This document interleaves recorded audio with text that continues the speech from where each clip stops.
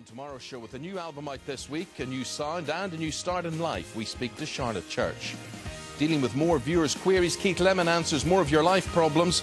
Grandma Gloria Hunniford has some sound advice for keeping up with the grandkids.